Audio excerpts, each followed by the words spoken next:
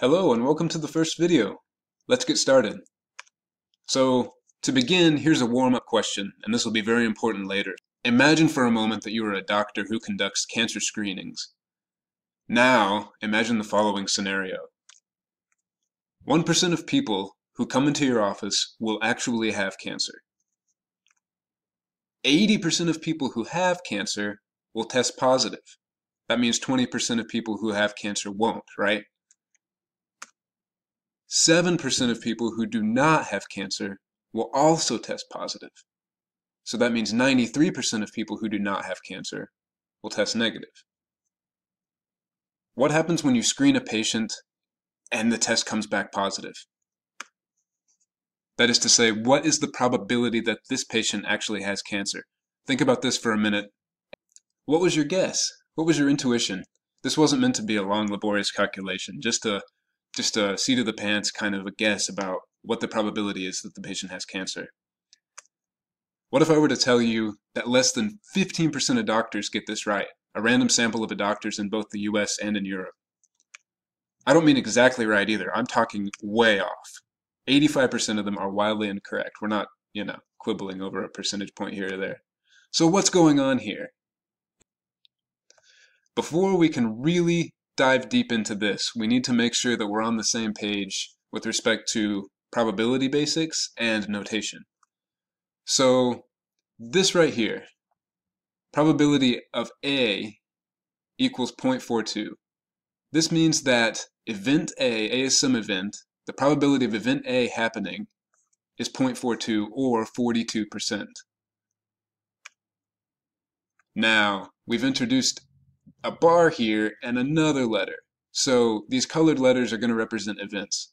The bar means given or conditional on. So this is read the probability of A given B, or the probability that event A happens given that event B has happened, is 98%.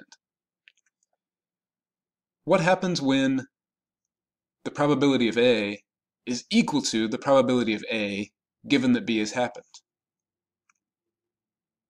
B tells us nothing about A. It doesn't matter whether or not B happened. The probability of A isn't affected by B. In this case, the events A and B are said to be independent. They do not influence one another when this condition holds. Here's where things start to get important. So we're going to talk about three main probability topics in this section: joint probabilities, marginal probabilities, and conditional probabilities. You may or may not have heard of these. If you have, chances are you've seen a table like this one. So first of all, what this table is showing, we have eye color represented by rows and hair color along the columns.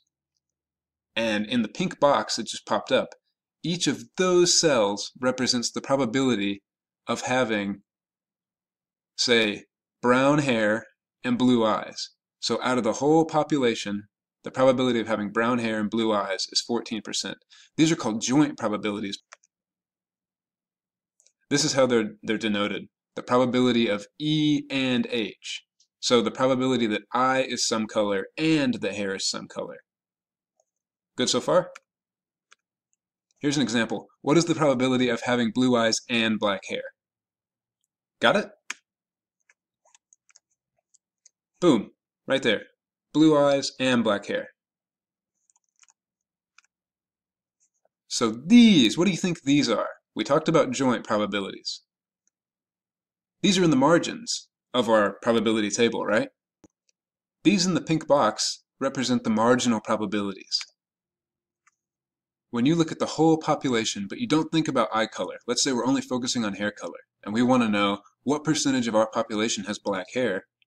Well, the black-haired people who have blue eyes, the black-haired people who have brown eyes, and there are also black-haired people who have green or hazel eyes. When you add all those up, that's everybody who has black hair, right? So 3%, 12%, and 3% gives us 18% of people in our population who have black hair. So the marginal probability that the hair is black is the sum over all the different eye colors who have black hair. Same thing for brown. So in our population, 48% of people have brown hair. Adding up the people who have brown hair and blue eyes, brown hair and brown eyes, and brown hair and green or hazel eyes. So let me ask you this.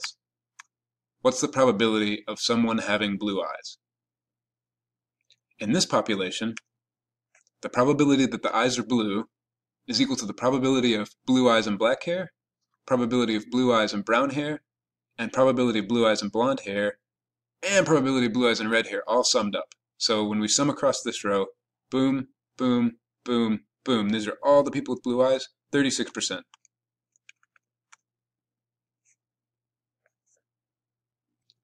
Notice that the marginal probability of one variable is not affected by the other. So in this case, I've blocked out all the information about hair color. It doesn't matter because when we're thinking about the margin of eye color, we have summed across hair color. So all that matters is this right here in the margins. We don't know anything about hair color.